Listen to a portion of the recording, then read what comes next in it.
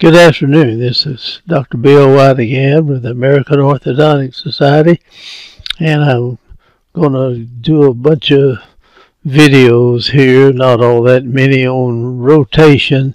Each one of them I think will have a different type of rotation, and we've shown one there that's going to be the starting point where we learned to do this about 40 some odd years ago, and this one is quite short, and it's rotating an ectopically erupting 6-year molar, where they come in underneath the deciduous second molar and dissolve the roots, and if you let them come on through, they really mess up the spacing of the teeth in the arch. So let's go right on and show you. This is a neat little girl that we had this problem with, and she was really nice, and we would kid her and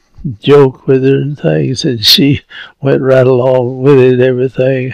I enjoyed working on her, and everybody in the office enjoyed her, and she's just cute as a bug.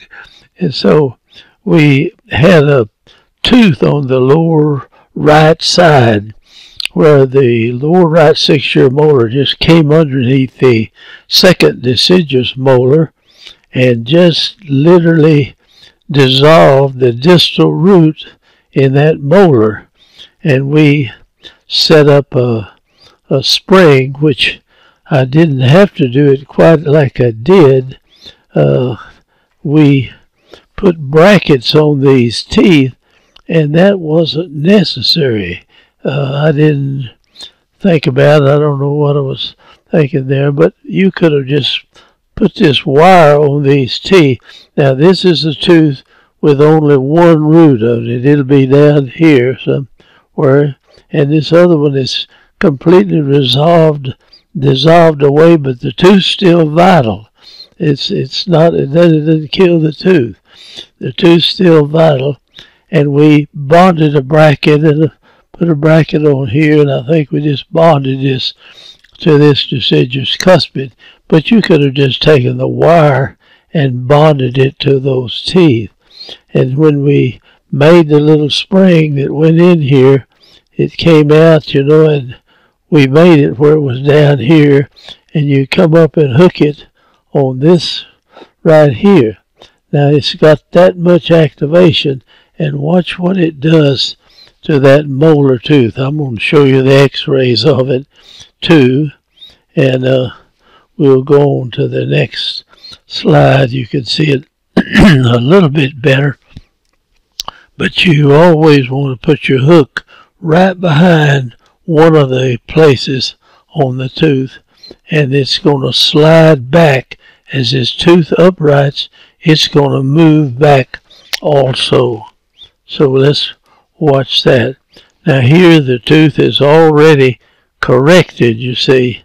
Now this little spring, I think we had a couple of rounds of it in here, but we had it was bent like that, and it was pushing down pretty hard up here, and as the tooth moved back, this hook slid from this point back to here.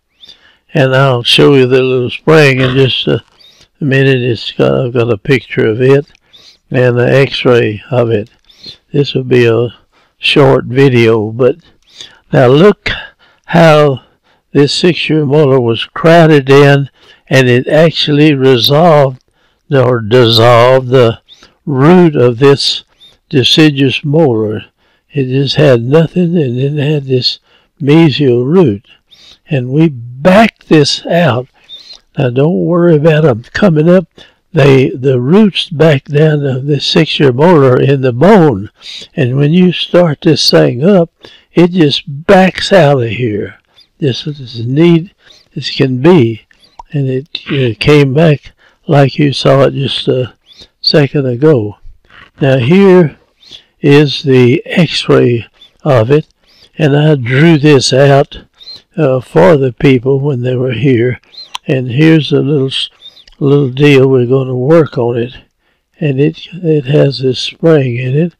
And we raise this up, and it condenses this spring, and it's hooked here, and that pressure here picks this tooth up.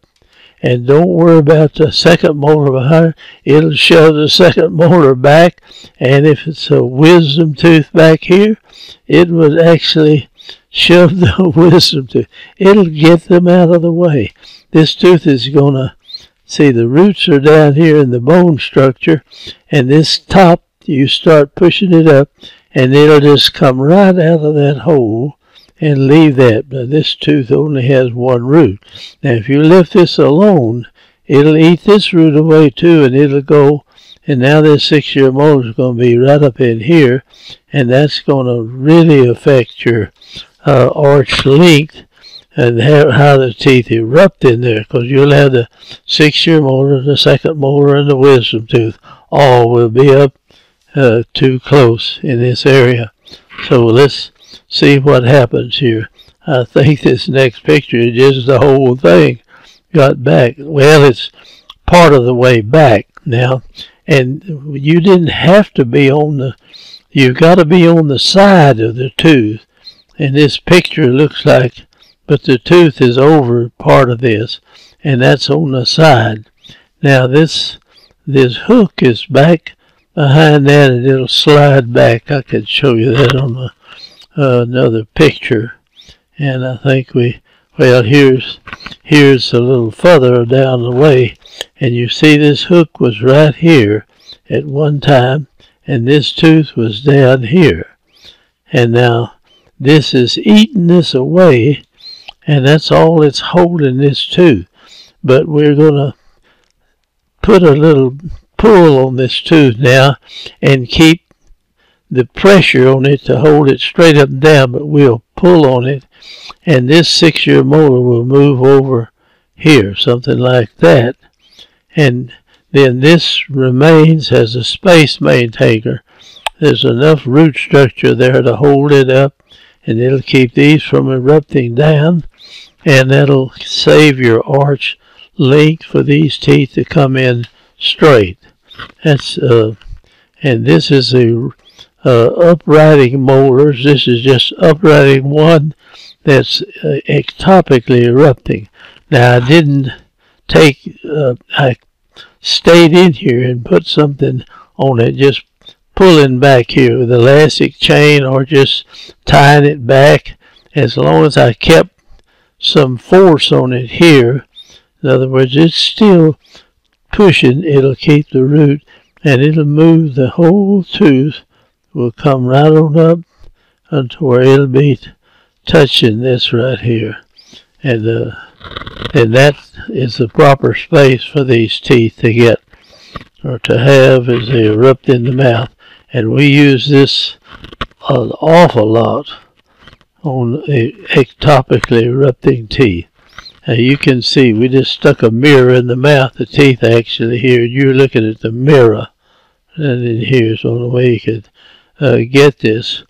But you see the activation in this spring. You see it come underneath here, and it's putting a force on that tooth, and it just backs it out of that space. And if you haven't tried that, that is, to me, the best way you can ever get a tooth uprighting a teeth. Now, I've seen people do all kinds of crazy things. If you try to get this tooth out with this tooth right here, you will lose it. That tooth does not have just this little bitty root in here, but if you back it out of there, and we were down pressure on this tooth, it had a pretty good root on it, and it's also some over here, and these are all deciduous teeth, but it backed out and didn't bother these teeth right in here, and this will be a space maintainer in there while you wait for the rest, and they can chew on those teeth and everything.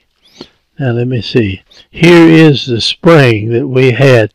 Now it's upside down.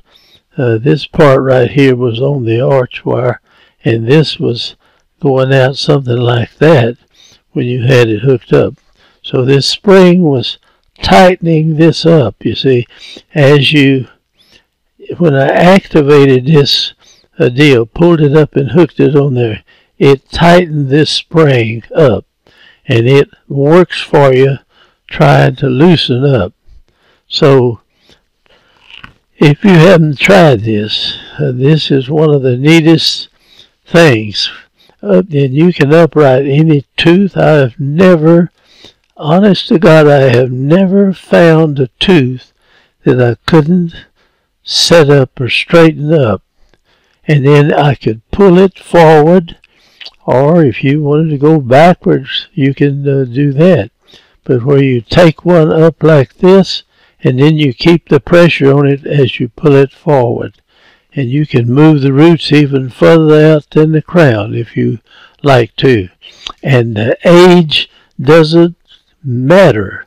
I think you could do this I could do one on myself, and I'm 90. I'm 92 this next birthday. And I think my teeth would move fine, but I'm not fixing to go in and straighten them out. They're straight enough. I had them straightened when I was a kid. So anyway, try this. And now you can see where this spring is, and you see this little hook was right there.